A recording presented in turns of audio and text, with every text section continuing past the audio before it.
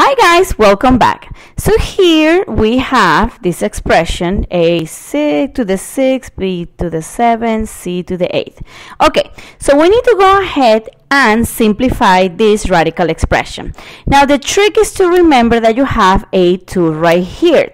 So anything that is even, such as 6, 8, 10, or 12, basically is divisible by 2. So in this case, I'm going to go ahead and say 6 divided by 2, which is going to be 6 divided by 2, and then I'm going to just pick the ones that are evens, and then this is c and a divided by 2, but then b is a problem because 7 is not divisible by 2. Well, I don't care, because look what I can do. I can go ahead and instead of writing b to the 7, I'm going to write b to the 6 times b.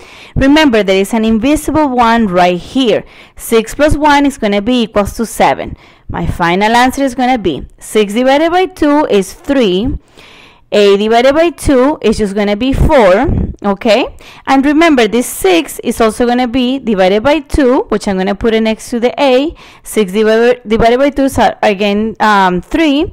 And then this B, 1 divided by 2, I don't want to do that, and that's it. That's what it stays inside, and that's how easy it is. Please don't forget to watch our other videos. Also remember, you can Skype with us. And also, thanks so much for learning.